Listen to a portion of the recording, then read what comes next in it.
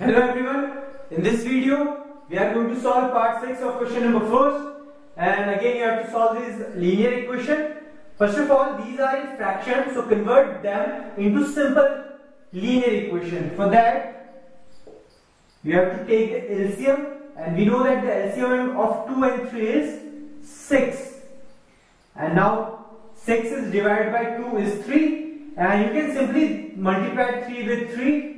That is 9x, and 2 by 5, that is 10y, and that is equals to minus 2. After that we can cross multiply it, so this multiplied by this, so this will remain as it is, and this multiplied by this is minus 12. Now our equation has become this much. Similarly, you can solve this also. Again you have to take 6 as LCM, and you can multiply this with this with this, and this is 13 upon 6. Because this 6 when multiplied by 13, so this will be shifted to that side, and this will shift, means this will multiply 13, and 6 can be cancelled by 6. So simply we say that the number which are opposite to equals to sign, and if they are denominator on both sides, that can be cancelled out. Same case with the numerator. If the numerator are same, that can also be cancelled out. Okay, now we got another equation as 2x plus 3y is equals to 13. Now what you have to do is, you have to find the value of any equation, and you have to find the value of any variable from any equation, and you have to substitute that value into another equation. So this is our equation second. Okay, I am finding the value of again x.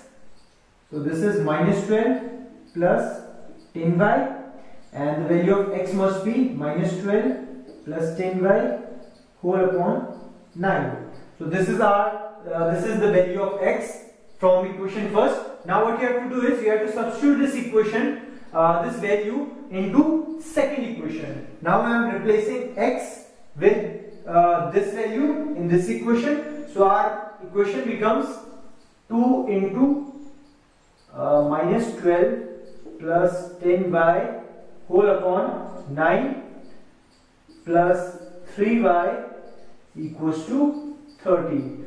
So our equation has become this, because in this value of x is substituted with this value. After that you can simply solve this. To open the bracket you have to multiply this with both the terms.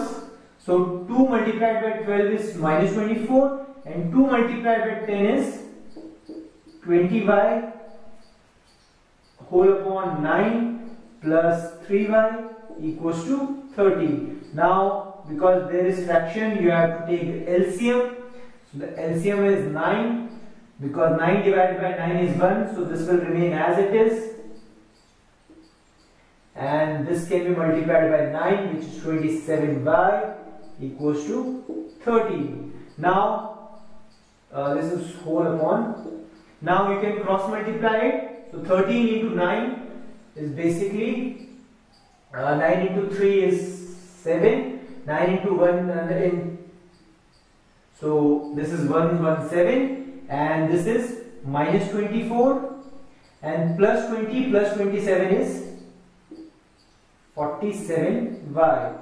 So we can simply shift this to that side. So the equation becomes 47y equals to 117, and negative 24 when shifted to that side will become positive 24.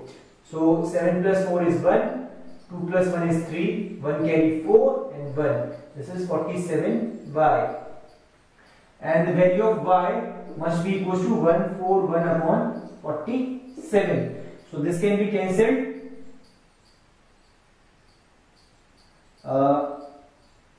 3 times, because 3 into 7 is 21, and carry 2, and 3 into 4 is 12, and carry 2 is 14. So the value of y is equals to 3.